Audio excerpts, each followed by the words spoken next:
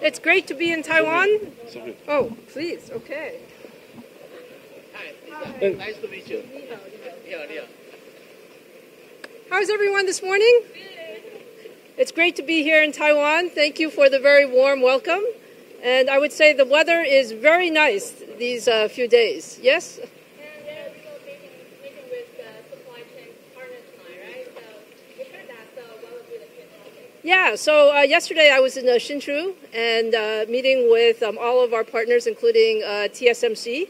And we have, as you know, a great partnership with TSMC. So we had some major milestones, including our first 2-nanometer chip, our next generation server processor, Venice, has been very successful. So we wanted to thank CC and his team for that. And we also have our first product in the Arizona site. Our new 5th generation EPYC is also doing very well, so we're ready to start production. So that was very good discussions. And then, yes, today and tomorrow is meeting with all of our partners here in Taiwan, including supply chain partners, including our customers, and all of the ecosystem. So as always, the Taiwan ecosystem is so important to us. Are the tariffs impacting AMD supply chain?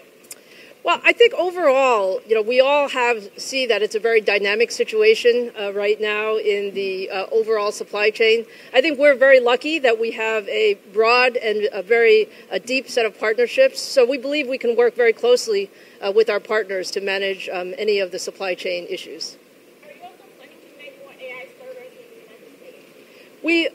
We certainly are. When you think about the importance of the supply chain, we need to have supply chain in all places. So certainly Taiwan is very important to us from a supply chain. And also in the United States, we just completed our acquisition of ZT Systems, which is a leading supply chain AI server capability in the United States. So yes, we are also expanding our U.S. capability, both from a silicon standpoint as well as a server standpoint.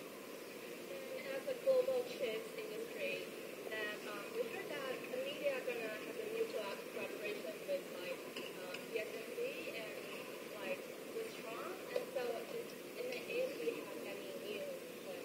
We have many new plans. I think the most important thing is, again, the supply chain in semiconductors is very, very complicated. We have so many steps throughout the supply chain. And from AMD's standpoint, we want to have a very resilient supply chain. So Taiwan continues to be a very important part of that supply chain.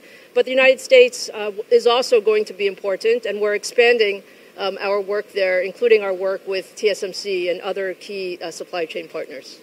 Can we see you at Computex 2025? Or can we have any new surprise from AMD? There's many new surprises always. So we're getting ready to launch our new next generation AI chips, MI350 series. So you'll hear more about that from us in June timeframe. And always, we think that the Taiwan ecosystem is so important for AMD. Today, I'm very happy to be at Taiwan University.